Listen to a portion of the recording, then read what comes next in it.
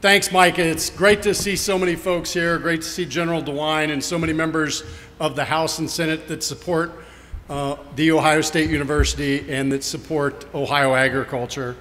Welcome to Madison County, my district. Welcome to the Kerman Farm. And the Molly Kerman Agriculture Center is a great facility that you're going to really enjoy. Since 1963, Ohio State has hosted this showcase event for North America. You know, folks from the United States and Canada, almost 150,000 visitors will be here, over 600 commercial exhibits. If you have some time, please look around. It's going to be an amazing day. And if anybody remembers last year, it's dry this year, everybody.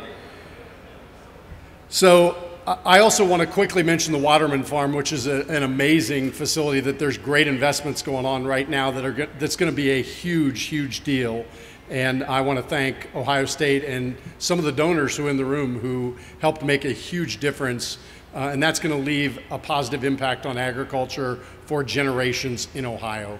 You all know agriculture is Ohio's #1 industry. And I thought I'd give you a quick update on the Farm Bill. You probably know that the current Farm Bill expires at the end of September, so tick-tock, 14 days. We got to make sure we get things done. There's been a bill that's passed the House and the Senate. There are some differences I'll quickly explain and let you know that it's in conference right now. Most of the bills are pretty much in sync, 95% or so.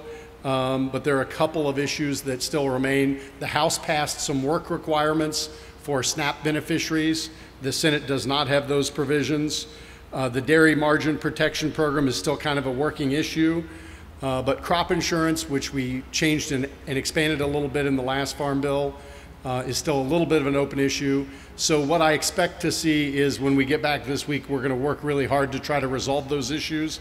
In fact, they were working as recently as last Friday, and I know they started again yesterday, and they've had a lot of meetings to resolve these differences. If we don't get the differences resolved in the next few days, we'll probably do an extension of the current Farm Bill through January or February, and then we'll finish out the differences after the election. So, but I'm hopeful that we can actually get a multi-year Farm Bill done in the next week. We are super close, and I think all the parties are working in an earnest manner to make that happen.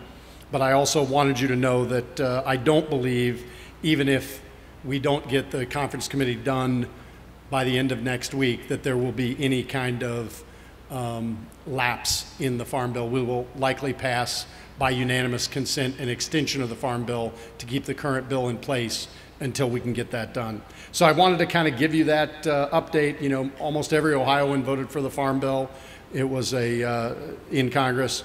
We've had in the House and Senate good cooperation, and I feel really confident that we will get the Farm Bill done. I wanted to give you that update because I know we are really close on the expiration date.